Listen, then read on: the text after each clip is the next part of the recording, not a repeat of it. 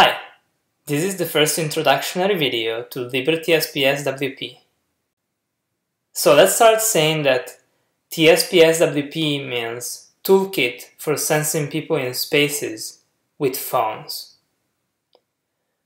The idea behind libreTSPSWP is that libreTSPS will help you sensing people, sensing things, sensing moving things in front of the camera of your phone, and streaming that information to a processing sketch.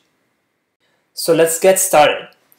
Download libreTSPSWP from the App Store and open it. You will see on your phone three views. One is the live feed of your camera, and then you have a vision and a communication tab. To get started, download libreTSPS from the contribution manager from processing. After you have downloaded libreTSPS, you are ready to create your first sketch. So go on and import WebSockets and libreTSPSWP.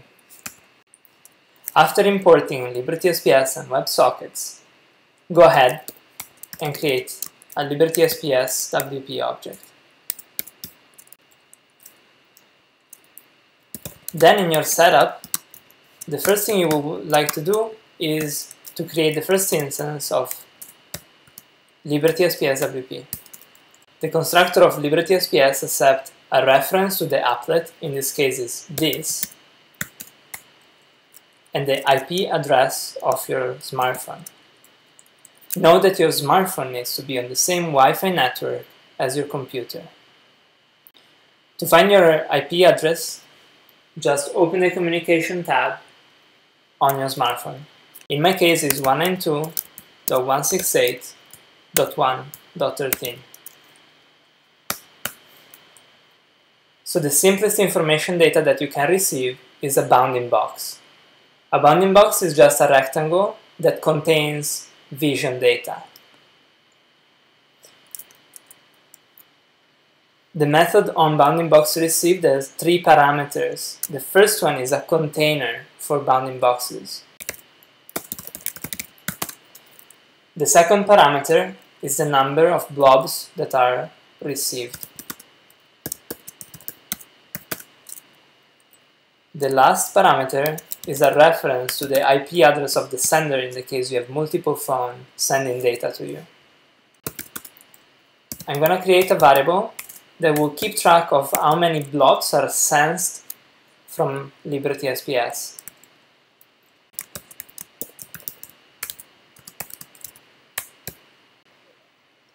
After creating this variable, I'm going to draw that number on screen.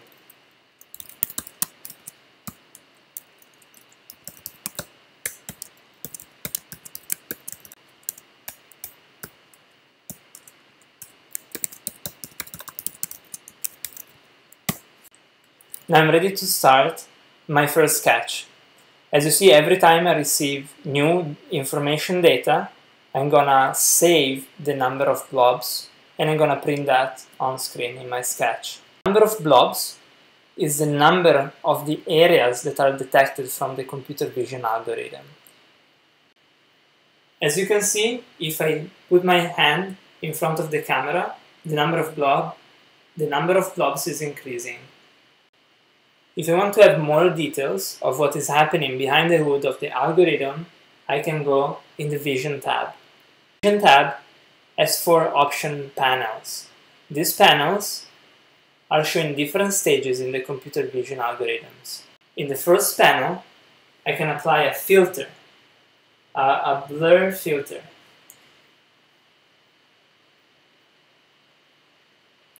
Very common action is thresholding. Thresholding means converting a grayscale image, that is the difference between the current frame and the background that you saved before, and transforming it in a black and white, just two-channel image.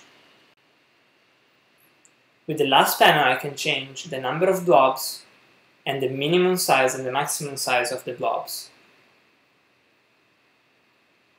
In the next videos, we will explore how to make sense of the bounding box and how to print the bounding box onto the processing sketch.